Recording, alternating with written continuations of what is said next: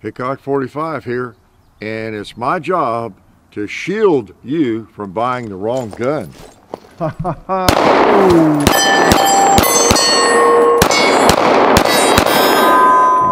nice. Woo! These doggies. Wow, they had a lot of ammo, didn't it? I wonder why. Yeah, it's the Shield Plus, and you've been asking for it. You've been asking for a lot of things, right? And and we thought we'd bring it for your edification, right?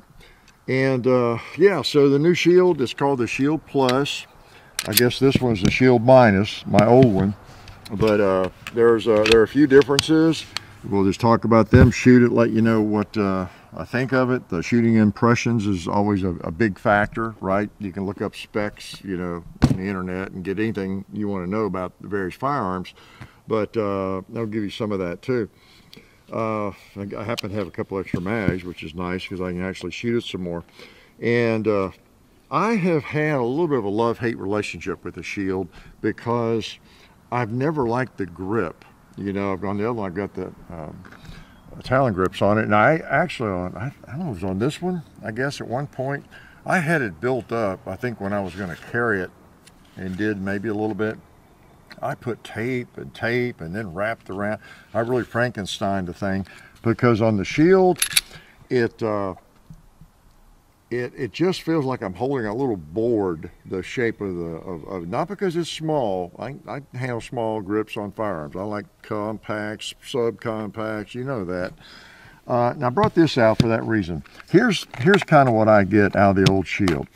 It's like grabbing this. Now this is a little bit wider or longer, but that's kind of the edge there. That's the feeling I've always gotten with the Shield. You know, it kind of wants to rock on me, and it's just so easy to shoot left or right with it. You know, it just felt so thin and flat. That's an exaggeration, but that's the feeling I've always gotten with the Shield. And when I saw that the Plus was coming out, I thought, and it was going to hold more rounds, I thought, well, hallelujah, hopefully they have widened the grip, changed the contour of it, because that was maybe my biggest negative with the Shield. A little heavier than the other micro compacts, but that was my biggest negative. And lo and behold, it is. You know, in order to get 10 rounds in it, in a flush magazine, yes, they did widen the grip a little bit. Now you might, well, since I have the Talon grips on mine, this one is mine, maybe it's harder to tell, but it is a little thicker. Okay, it's a little thicker, you might be able to tell, or you might not. It's such a small amount that it is hard. Maybe on the inside you can tell better. I don't know, since there's no Talon grips on the inside. I usually don't put them on the inside magwell. But it's just slightly bigger, not, a very little bit. And it holds 10 rounds with a flush magazine now. That's the biggest difference, right? They went to war with the other companies like SIG and Springfield with the Hellcat, is, hey, we can do that. And we already have a firearm out there that a lot of people really like. So that's what they did. And here's the magazine. It holds 10 rounds and a flush mag. And that one's empty, but so now, and you know, the grip is no longer what? Yeah, no longer. Let's put, this has ammo in it, but let's put that in there. In the old one, okay. Okay, there you go. So you still have the same length, and you have 7 in the old one, and you have 10 in that one. Pretty good, huh? And before I tell you any more lies, so yeah, it's just a little fatter, and it's fine. In fact, even if it held no more rounds, I would be more impressed with the Shield Plus, because they fixed the grip. They fixed it. Okay, it could be even a little bigger maybe for me. If this were mine, I would put some Talon grips on it. I think that will probably make it perfect for me. Okay, but since it's going back to buds, I'm not going to do that. But if I buy one myself, in fact, I've already got the grips for the new one. Well, I guess they're, no, I don't know if they're a little bit different. I ordered some. Because I'll probably buy one, and I'll put those on there. I'll let you know how it feels, but I just didn't put them on this one. But this is good. It's almost there in terms of the thickness for me. And I have a large hand now for new people. Very large hand. Boom. And of course it has a nice trigger, right? Can I shoot it again? Let's put it in a mag. Put a 13 round mag in it too. You gotta, is that right? Am I right on that? I messed, yeah, 13. I mess with these things so much I forget the capacities. And what I can focus on is the flush mag capacity. All right, I know you can get extra capacity. You can get 13 round mags for some of the micro compacts, or 15 round mags, or 14. I can get a 33 round magazine for my Glock 26, and that's always a possibility, and there'll be somebody coming out with a different one tomorrow, that'll hold more or fewer or whatever. But what I'm most interested in is what a flush magazine will hold in this pistol. These are small pistols. Really, all of these 4 or 5 micro compacts are suitable for pocket carry for most people, and so the size is a really important factor. Okay, and so the flush mags is my primary interest. I know I can always get an extension and get more rounds in there if I want to, like if I'm carrying on my belt, and that's what this one is. It holds 13. Okay, so it's not a problem on the belt. Now, in a pocket holster, it might be a little added length I don't want, or it might work in a pocket. But anyway, so got 13. Let's shoot it. You want to? A lot of people just do not like a pistol where they cannot use their little pinky, and so the extension, especially if you're carrying it in a holster, it might be exactly what you want to keep in it, right? Okay, this is not a Shield holster. I don't know, maybe a Glock 19 holster, I forget, but it works in it. The Shield is it's not real thick. I think it's 1.1 inches wide in the slide. It's a little heavier than the other 3 or 4 popular maybe only micro compacts. I'm talking firearms that hold 10 rounds in a flush mag that are pocket size and all that when I say micro compact. It's this one is generally, the Shield's always been a little bit heavier, like than say a P365 by 1.5 ounces, something like that. This one gets up to 20 ounces, just a little bit over 20 ounces. The others are like 18 and a half, that kind of category. Not a big deal, but still it's a little different. And just a tad thicker maybe, but not enough to be a deal killer, right? Speaking of that, oh man.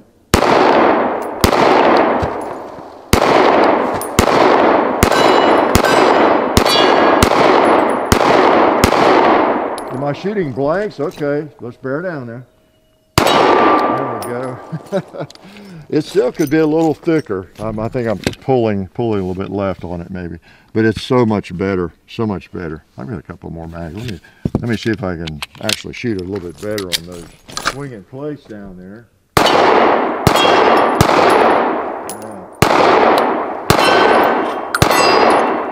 Yeah, I got to be careful. I'll go left.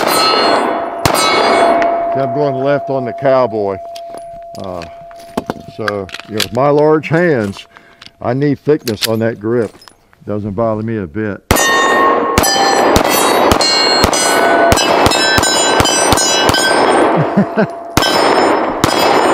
Of course, a gun like this is more or less up close and dirty. I'm always reaching out further than I should, right? So the biggest difference is, now this is the standard. There's we call it a performance center model, either out or coming. And I think it's got night sights and porting and lightning cuts and things like that. But it's optic ready, I think, and some things like this is your basic Shield right here. You know, it's the new one, the Shield Plus. It says it right on the slide, Shield Plus. It's just the basic, kind of like the one I have. This one of mine is not even a 2.0. So you got your serrations up here that one doesn't, but even the Shields that came out, when did the 2.0, the Shield came out I think in 2012, I remember it, and then I think the 2.0 Shield 2017 maybe, along in there, and you have the front serrations, which are not much good as far as I'm concerned, and I think a better texture on the grip, some things like that. Right, and then this is the next improvement, the Shield Plus. So it's kind of the history of the Shield in a nutshell, and now it's in competition with the P365. And let me, before I shoot again or tell you some more stories, I'm not going to do a big comparison. We'll do a comparison video. These are all empty with an empty mag in them. Let's see, let me just line them up and and I'll let you know what you're looking at. We'll do a better job in another video. But so this is the Hellcat, okay? If you're familiar with the Springfield Hellcat, we got the Shield on the left now. And this is the SIG P365. Trying to get them lined up here so you get an idea on size. And this is the new Ruger Max 9. It's a little, man, I better put it over here because it's a little longer, isn't it? Okay, so they're all kind of lined up there. So those are the four of the biggies. You can include the Glock 43X, I guess, which I have added, but these are the four that are kind of the same size. The grips are the same, close to the same length. See, when you get into the Glock 43X, it gets longer. You know, it's more like obviously a Glock 19 in length. Still, I guess you can consider it a micro 9 because it's in the same kind of weight category, 10 rounds flush, but you get a longer grip, right? So that's what you got there in terms of size. You know, there's just not a lot of difference in size or weight, but now even a little bit makes a big difference if it's in your pocket, okay? You know, you get the Ruger, the M&P, man, those dudes are exactly the same length, aren't they, in terms of the grip? And then the SIG and the Springfield are pretty much the same length on the grip as well, but both are just a little bit shorter. And they all weigh around 18 ounces. We'll get into that more in a big comparison maybe. And with the Shield being an ounce and a half or so heavier than the others, okay? A little extra weight you may not want, but then again, it makes it maybe softer to shoot too. You get a little more recoil with these small handguns. We all know that, don't we? Most of us know that if you've been shooting them. So I'll move these back over there and we'll do some comparison with that. So yeah, the big difference, it's got a nice finish, nice grip. It's a little slippery. I'd like more friction than that. And I read they Cerakoted the frame, the grip, to match the slide better. But you know, it's supposed to all be more black, where some of the others were gray. I don't really see a difference. My old one, I don't know, it looks like it matches pretty well. It's not very gray. I do believe I've seen some that had more of a grayish tint to them. Maybe they've been left out in the sun. I don't know. So, and you know, I guess it's the same Armor Night finish on the stainless steel slide that's on the old ones. I don't know if that was on the old ones. And another difference is the trigger. Now, when they came out with the 2.0, you started getting a really nice trigger, nice reset, nice break and everything, and this is no exception. This has a nice break and the reset is fairly short. It's got a trigger stop. It's a nice trigger, it really is, and it's flatter. I like that. There's the difference there. It is a flat face trigger. Some people think that's a little trendy, but it's a trend I like. When I pick up a firearm with a flat trigger, I don't know, it feels good to me. I heard somebody say that, why would you want a flat trigger? You got a round finger, you know. There's probably a good analogy to that I'm not thinking of, but I don't know, that doesn't compute with me. The flat trigger just feels good, okay? It feels better to me for some reason. Who knew, after all these years, people making curved triggers that would suddenly want flat triggers.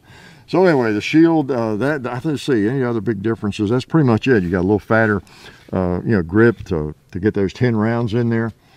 The mag does the job and, holds 10. That's the big thing. If you're going to make a micro 9 or micro compact, you really need to have 10 rounds in there and kind of in that size.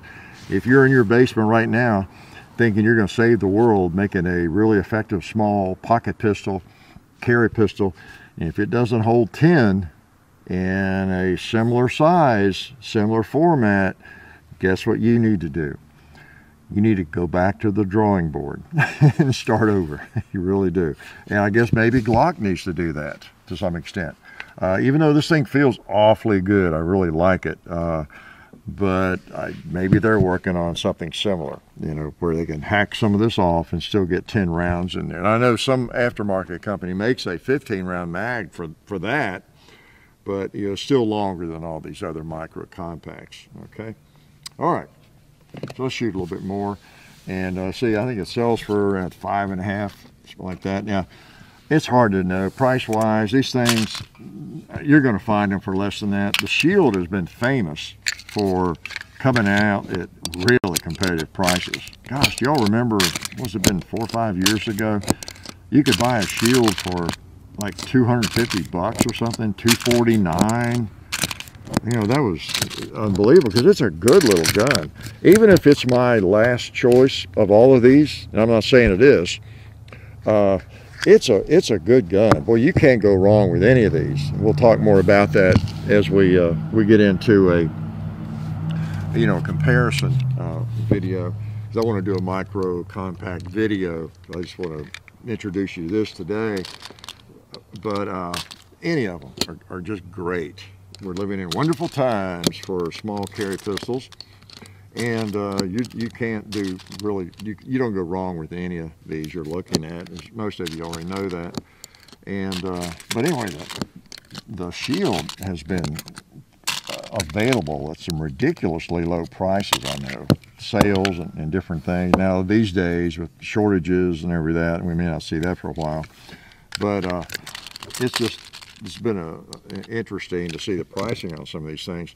And you know, for example, if you can get this for, now I'll tell you something that's going to happen too, as these become available, widely available.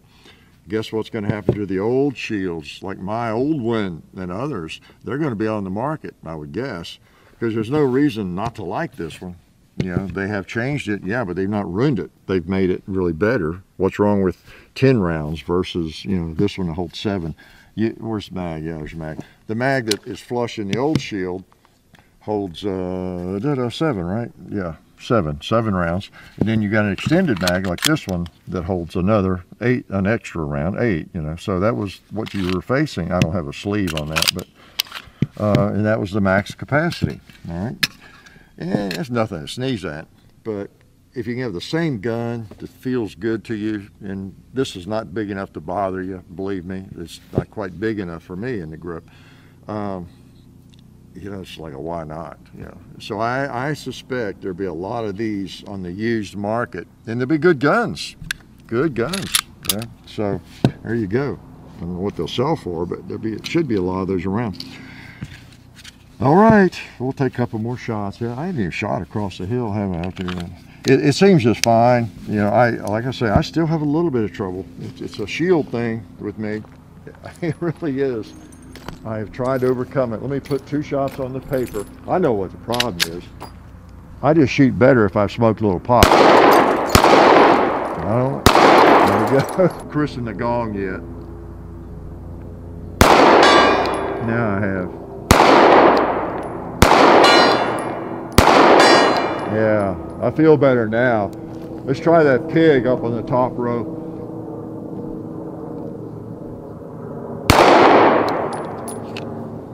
Let's put another mag in here and try that pig up on the top row.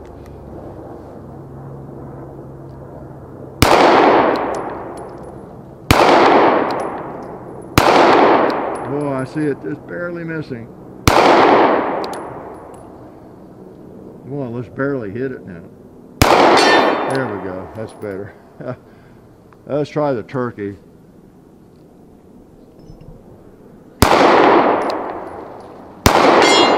There.